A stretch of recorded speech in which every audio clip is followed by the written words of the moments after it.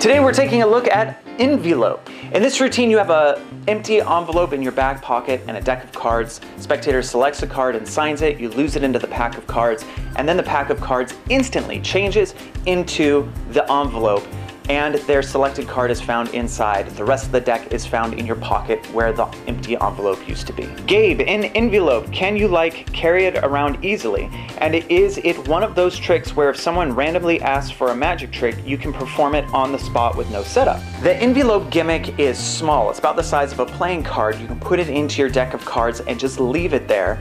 And if someone comes up to you and says, hey, can I see a trick? You take the cards out of the box, you're ready to go. There's no additional setup necessary. Mark, in Envy-Lope, how are the angles? I'm gonna let Dustin from YouTube answer this one. Honestly, the angles are great. I'd say don't have anyone standing behind you. Even then, it's not that bad. It's like you don't even need me. Connor, does it have to be a signed card that appears inside the envelope, or can it be other objects with the envelope gimmick? Smiley face.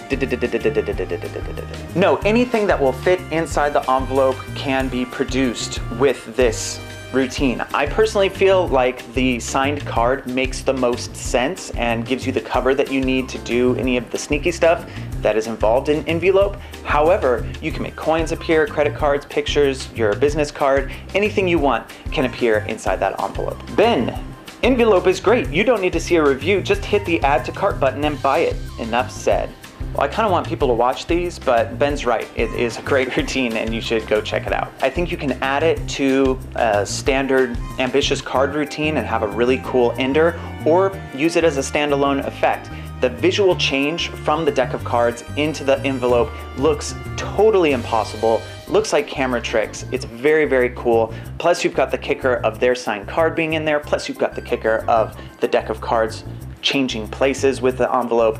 It's got a lot going for it. I highly recommend you check out Envy-Lope at magicgeek.com. You can check out the Magic Geek demo for Envy-Lope by clicking the video above my head. Also coming up, we're going to be reviewing Predachange and Think a Card, and we need your questions for those. So place your questions in the comments box down below here on YouTube, and hopefully one of your questions will get answered on the next review show.